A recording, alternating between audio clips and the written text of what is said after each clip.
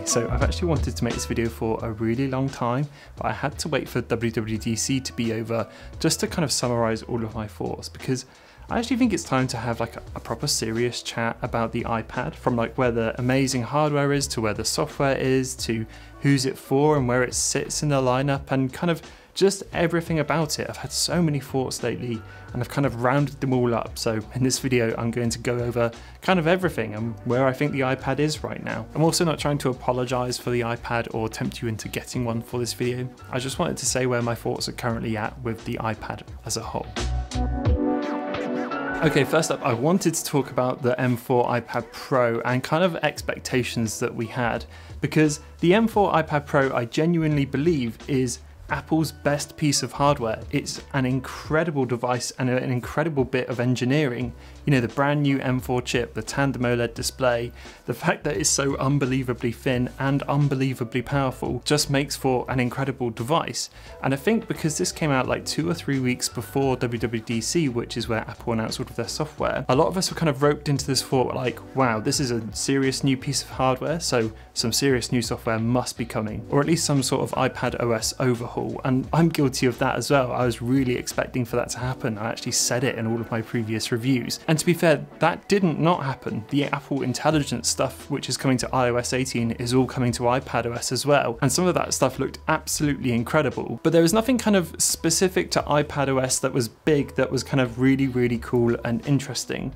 Unless you're really into maths and you like the idea of the calculator having that scratch maths, which is cool, not for me personally, but a cool update nonetheless. But there's nothing there in iPadOS to kind of really push it forward in the ways we kind of thought might happen.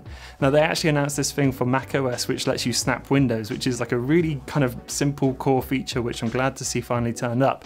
And I thought, oh, they're going to put that on iPadOS, so when you're using Stage Manager you can flip your windows wherever. But that actually didn't come, which I thought was a huge shame. I probably would have been happy with just that coming, but it didn't. And look, the WWDC that's just gone was clearly an AI, Apple Intelligence based event, and that's totally fine. I think even announcing iPad stuff during that event may have taken away from how kind of magical that AI stuff is going to be, and it truly does look awesome. I can't wait to get my hands on it. But yeah, as a huge kind of iPad user, and the fact that they pushed this iPad hardware so hard, I thought there might be a little something for iPadOS there.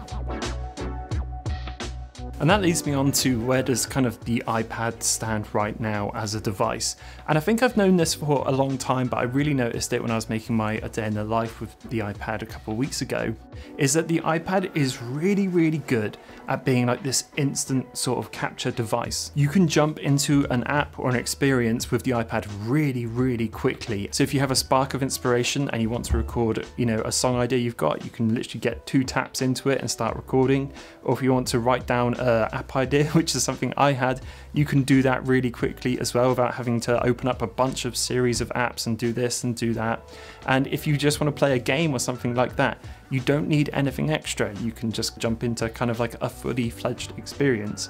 And that even goes as far as to like video editing. If you want to on the iPad, you can film the entire video on there, edit the entire thing on there, and then upload it straight to YouTube or something like that. The iPad is this kind of really good instant creativity and capture machine, but it can kind of shapeshift to what you need. If you do need a keyboard, if you do want the pencil or something like that. And there's actually this really good video by Minimalist Tech, which I'll link below, you should definitely check it out, where he's still managing to be creative despite not having loads of time or the right setup. And you can do all those things on a Mac, of course you can, but sometimes the Mac is just slower at capturing those ideas. If you have a song idea or something like that, you might need to plug your guitar into a sound card and then load up a DAW software and then kind of capture it all that way. If you want to make a video, you're going to have to shoot the video on a camera, import all the footage, then open up Final Cut on there or something, and then edit it all. It can be a slower experience for sure, and sometimes when creativity hits, you want to capture that straight away. And look, the iPad I don't think will ever be a Mac. It's never going to replace a Mac. So if you're looking for that kind of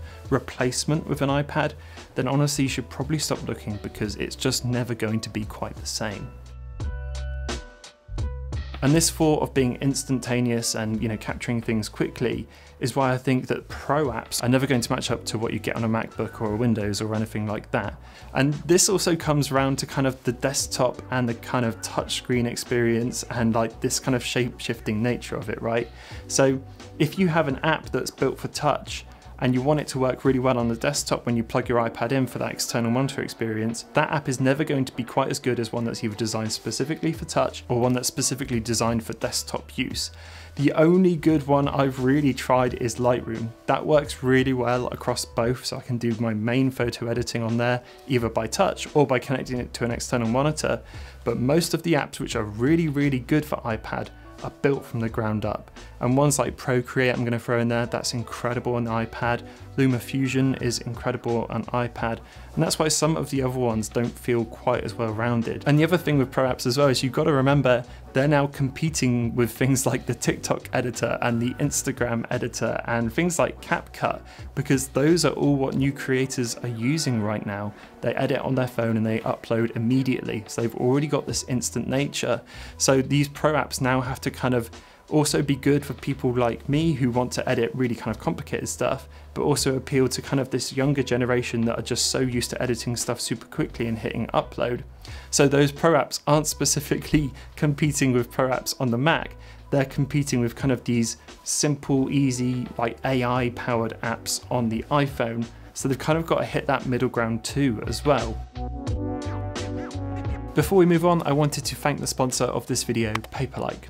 If you weren't already sure, Paperlike is a screen protector for your iPad that really makes it feel like you're writing, drawing or sketching on paper. Not only protecting your screen, but also removing that unfamiliar feeling of writing on glass. If you're an avid Apple Pencil user like I am, you'll notice the difference immediately. Using their own proprietary nanodock technology, Paperlike adds resistance and haptic feedback to the pencil, emulating that wonderful pencil on paper feeling. It also reduces screen glare in bright situations in a similar way to Apple's nanodock technology on the newer iPad Pros, but it's still the only physical way to get the feedback on the pencil, so you can use it here too. So if you are looking for a screen protector for your current iPad or for your shiny new one, be sure to check out Paperlike in the description below, and a huge thank you goes out to them for sponsoring this video.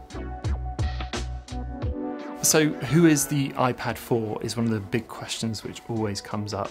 And I think I've got the answer for it, and I want to try and explain it with a diagram.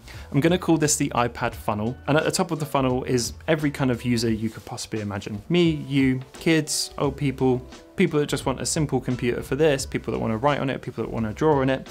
And as that funnel gets smaller and smaller and goes right down to the spout, we've got what I'd like to call kind of iPad nirvana. And this is people that have made the iPad work incredibly well for them, and it could only work well for them on an iPad. So right at the tip here, you've got artists, you've got people that just want a simple computer to do simple based things, or you've got students who are just doing a lot of note taking and want things like that. But as you can see, the user base isn't massive. So if we go back to the start of the funnel, as people start using the iPad, myself included, the funnel starts to pinch, and then people start dropping off it because it doesn't do what this computer does, or it's not good for this, or it's not good for that. And I'm somewhere along this line for sure. For me, it comes to kind of video editing. I edit videos all the time, it's my main deal. And right now a MacBook for me is just better for that. But for some people, as that funnel keeps going down, the iPadOS and iPad software just gets better and better and better for them. So they come out at the end of this funnel and they're in this beautiful place where the iPad works seamlessly with everything they're doing. And it's a really attractive place to be. I wanted to be there for a long time. I'd love the idea of switching to an iPad, and I think a lot of us do, which is why we watch these videos. But as that kind of funnel starts to pinch, it's actually better for you to kind of just stand back and be like, do you know what?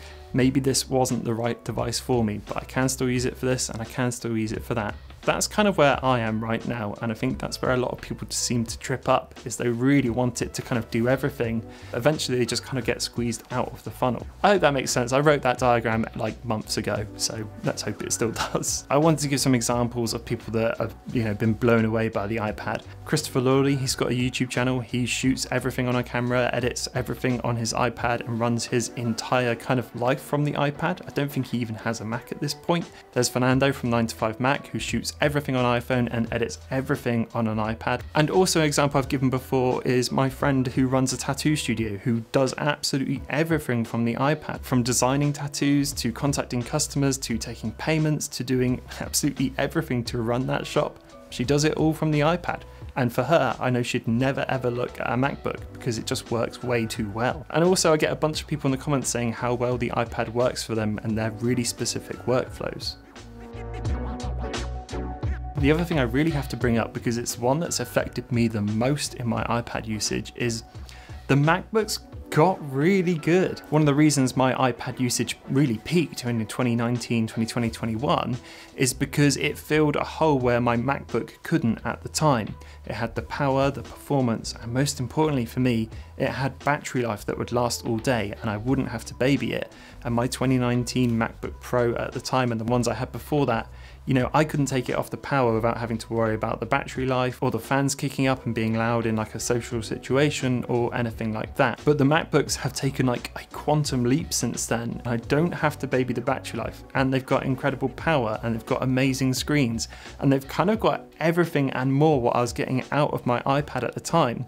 So my iPad use since those have come out has gone down somewhat because the MacBooks now are just so good. This tiny slim MacBook Air, which is actually funnily enough still slimmer than the new M4 iPad Pro with the Magic Keyboard by an absolute hair, is pretty much everything I could ever want in a portable computer. It's absolutely fantastic, and it's definitely eaten into some of my iPad use.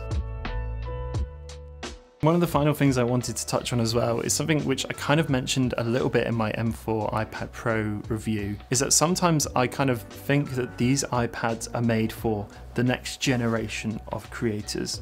So not for people like me, not for people that have been making videos for a long time, but people who are just getting into making content now, who are just making movies now, or just making music now. The iPad might make so much more sense to them if they've used nothing but a phone for pretty much all of their computing tasks. And especially for creative ones, the fact that you could jump up to a bigger screen version of your phone and keep making everything you're making on a like better, more large scale kind of makes a lot of sense when you think about it. And for people like me, there's still the desktop and the Mac experience, and that's fine, that's not going away. But it's definitely something that's hit me recently. And jumping off from there, the iPad is like an evolving ecosystem. Every time they release a new one or they release a new accessory, it can kind of fundamentally change what it does. You know, the introduction of the Apple Pencil completely changed up the iPad. I'm sure it brought a lot more people into it. The fact that you can snap off a keyboard if you don't need it or connect to an external display if you do need it, just mean that it hasn't kind of completely set itself where it wants to be yet. It's like the ultimate shapeshifter at the moment. And when you compare that to a laptop or a MacBook or a Windows one, they fundamentally haven't changed in years and years and years. This is a laptop and it does laptop stuff. And the iPad definitely doesn't have that limitation right now.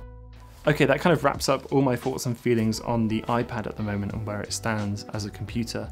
I think for some people, when they make it work, it is an incredible device and it's really, really tempting for people like me to try and give it a go. But my best advice really is, if it's not working out for you and it can't replace a MacBook or anything like that, then, you know, it's fine to stand back and be like, maybe it's just not the right thing for me. Anyway, if any of you are in that iPad nirvana I talked about earlier, then I'd love to hear from you in the comments below. And as always, I'll see you all in the next one.